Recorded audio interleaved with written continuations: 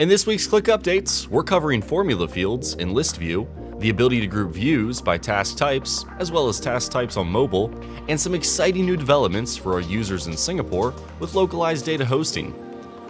Let's dive in.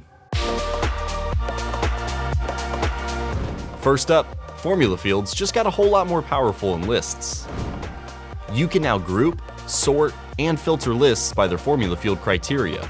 You can even perform calculations on your formula fields in list view, just like you would on a spreadsheet.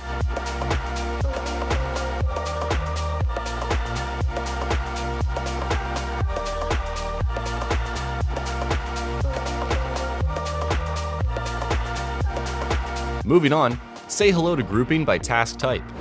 You can now group any list, board, or table view using custom task types. Whether you're using ClickUp to manage tasks, bugs, leads, or anything else, you can now use that criteria to only display the work that's relevant to you. Next up, task types are now on mobile.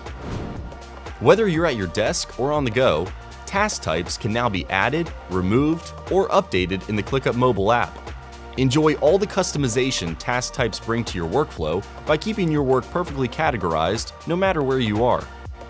And finally, we've got some exciting news for our users in Singapore with localized data hosting. Enterprise customers near Singapore will automatically be migrated to the new AWS data center, storing your data locally. So if you're interested in Singapore data hosting or joining the enterprise plan, click the link in the description below and shoot us a message. And that's it for this week's Click Updates.